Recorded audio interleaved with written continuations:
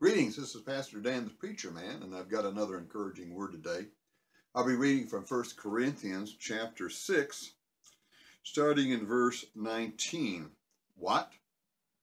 Know ye not that your body is the temple of the Holy Ghost, which is in you, which ye have of God, and ye are not your own? For ye are bought with a price. Therefore glorify God in your body and in your spirit, which are God's. It's an incredible principle here that I've taught on many times. I remember when I first came to Callaway Baptist Church, and we reached a point where we were going to consider some people as candidates for the deacon ministry. In fact, I'd set up a training program. And one of the questions that was asked of me in a church meeting was, Pastor, what about those people who smoke? We're talking cigarettes.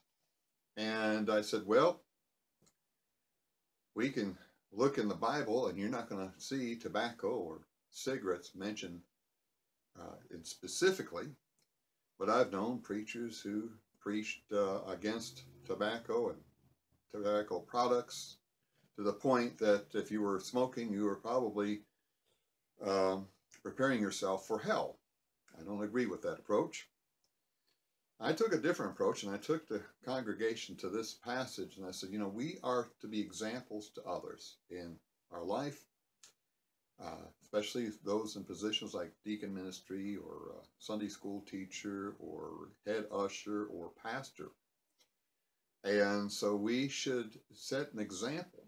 And so from an example standpoint, I would say that I am a steward of the body that I have on loan from God. I'm supposed to take care of it. And that's basically what Paul is trying to say to the church in Corinth. Now, they were dealing with other issues, in particular, whether they should be vegetarians or not. They were dealing with fornication and other sexual immorality.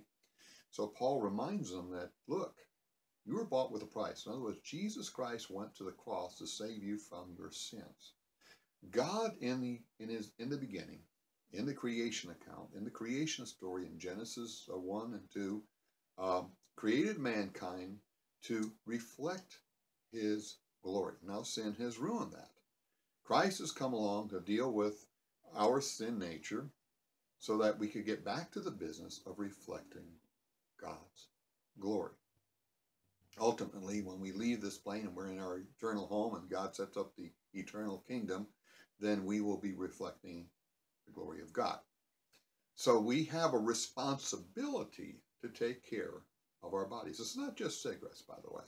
It's anything we can do that would harm our body. You can go. We have this wonderful thing called internet with all this information out there. You can go to WebMD and you can see the dangers of smoking.